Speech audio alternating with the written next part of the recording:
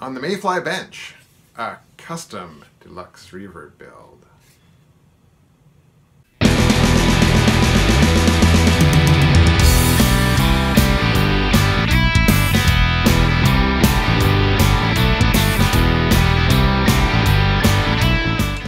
So today is Odds and Sods Day. I'll be showing you a few little things that we're working on in preparation for final assembly. The first little thing is something I noticed while doing a test fit of the pilot light.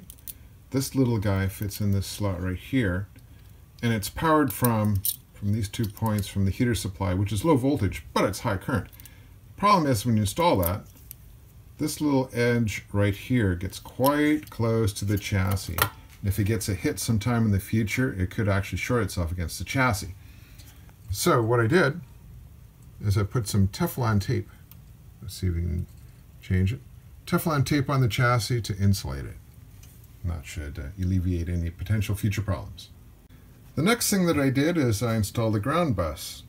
So I decided to use this piece of heavy gauge copper wire, I believe it's 12 gauge, instead of the plate, because I wanted control of where the currents were flowing inside the particular ground.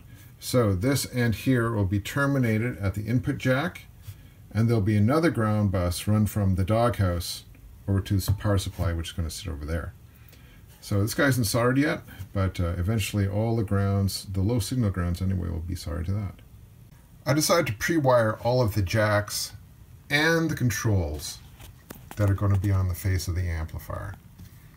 These jacks and the controls can be tricky to wire if you actually mount the jack in place first and then try to solder all this stuff up.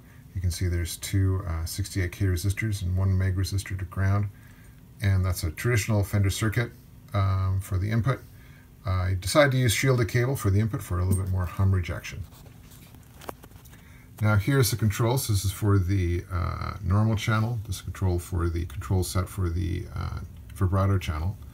I've got the grounds wired up. Again, I'm using shielded cable for the output or the volume pots, and also pre-wired the switches. Again, it's a lot easier to do this when it's outside, because it gets kind of fiddly. Also, decide to pre-wire the reverb cable, which is right here, the reverb control, beg your pardon, the dwell control for the reverb, which is right here, and my master volume control. See, these can be tricky to wire, especially if you're kind of persnickety like I am and like to have all of your shielded cable all tied up nicely. There's a whole lot of shielded cable that I used. I think it's a good thing to do, just to keep noise down in these various circuits. Some of them are very high sensitivity, like for example the dwell control.